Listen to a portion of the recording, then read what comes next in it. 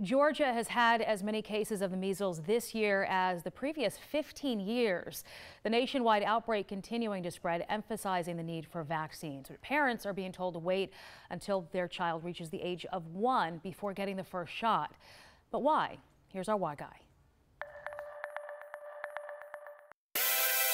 Parents around the world are on edge. A case of the measles can lead to ear infections, pneumonia, and in rare cases, brain damage and even death. As we face the worst measles outbreak in almost 2 decades, some are left vulnerable. Medical experts are telling parents to wait until their child is 1 year old to have them immunized for the measles. Now we're going to explain why.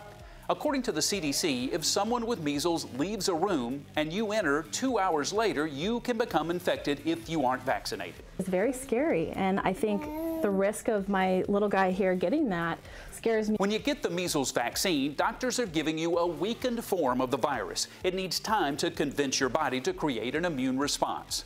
Moms transfer some antibodies to their babies that provide some protection from the measles, but that does wear off. If a child receives a measles vaccine too early, before those antibodies wear off, the vaccine may not work as effectively as it would if you wait until the child is 1 year old. Measles vaccine is incredibly safe. It is incredibly effective. If your child is traveling overseas, they can get the measles vaccine at 6 months. However, they'll still need to get 2 shots after that, 1 at a year and a booster about a month later.